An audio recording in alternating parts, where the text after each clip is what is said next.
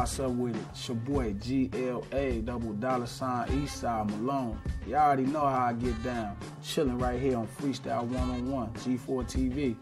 Finna go ahead and do what I do, playboy. Dig? Okay.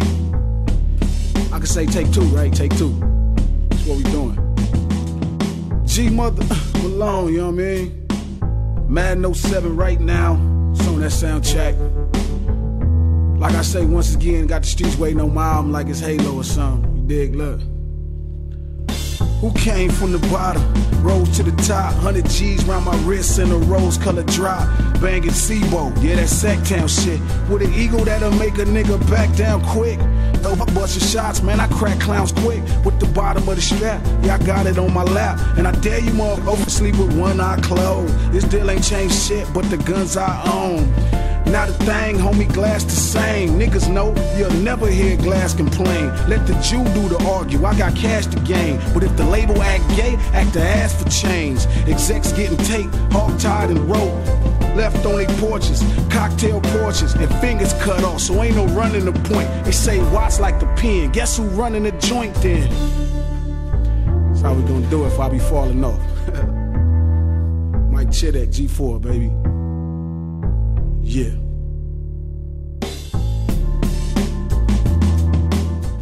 Making records and freestyling are two completely different type of crafts.